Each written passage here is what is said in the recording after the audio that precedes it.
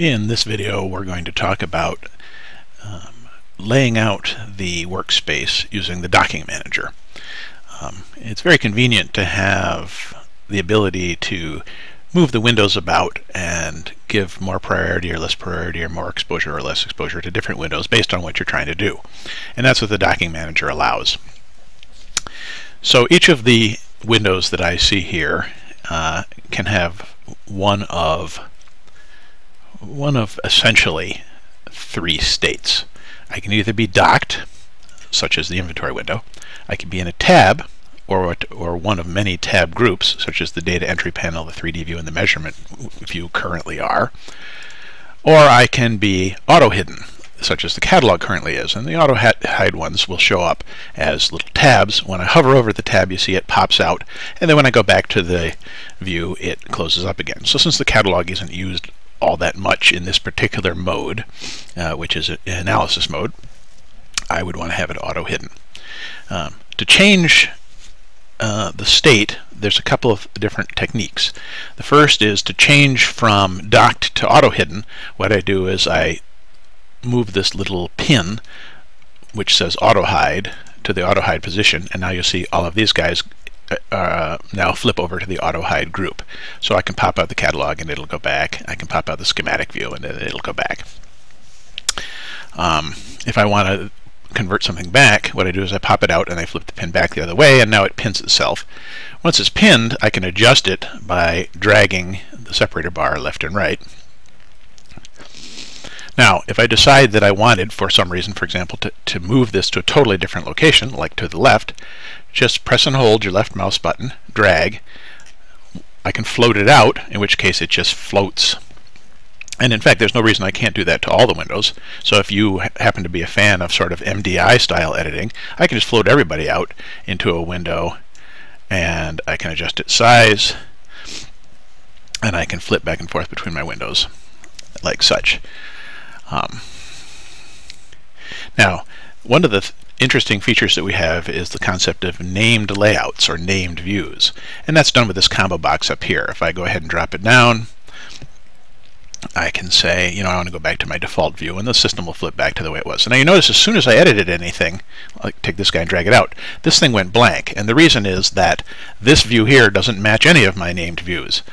So what it's saying is, hey, would you like to name this view something? And you do that by simply typing in here, my named view, and it'll say, hey, you want to add a named layout, named docking layout, named my named view? Yes, I would.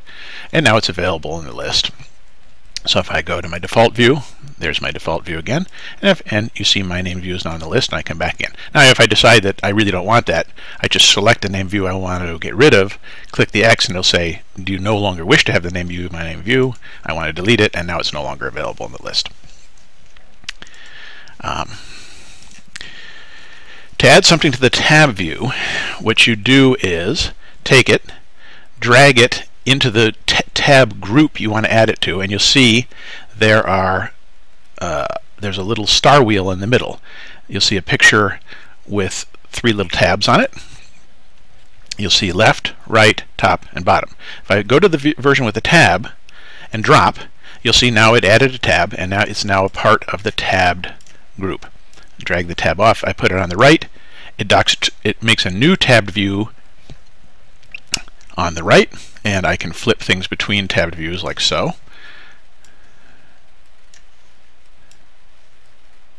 Okay.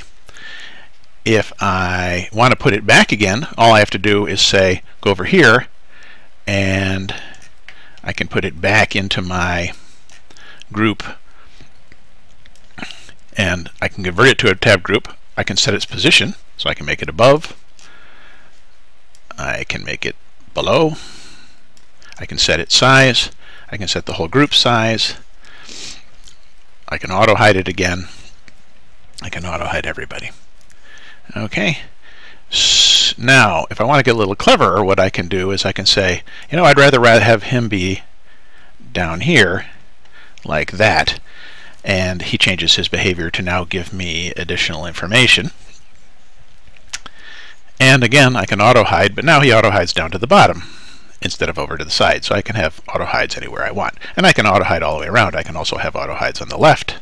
And so now my entire surface is my 3D view, and I only pop out the items when I want to in fact work with them. And if you ever get hopelessly screwed up, you just go back to your default view, like so. So it's really pretty easy to lay out the system exactly like you want it, and I would certainly encourage you to lay it out based on the working style that you find most convenient. And don't be afraid to have many different layouts depending on what kind of tasks you're trying to perform. I personally have two. I have what I call my data entry view, where what I do is I have docked my depth panel down at the bottom so that whenever I select any item I wish to edit, automatically it shows, or items actually, it automatically shows them up on the bottom so I can edit their values without having to go the rather cumbersome route of doing the pop-up edit box, which of course you're also free to use. And you notice that in my edit view I also have pinned my catalog open so that I have available all of my various assemblies that I might want to use in building a pole. So if I want to take this cross arm and throw him on here, for example, I don't know why I'd want to do that, but let's say I did, you know, I have him available and he's ready to go. So that's the sort of general high-level overview of docking. It's important to understand that nothing short of playing with it quite a bit will teach you everything it can do, and I would encourage you to do so, because you really can lay it out practically any way you'd want and set it up in a way that is most conducive to you doing your tasks and processing as many polls as easily as possible.